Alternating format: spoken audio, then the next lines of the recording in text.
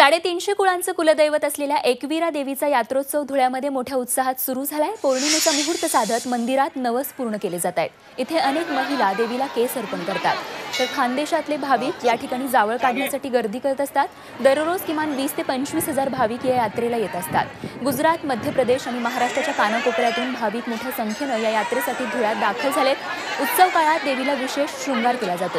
विविध धार्मिक आणि सांस्कृतिक कार्यक्रमांमुळे सध्या आनंदाला भरपूर आले।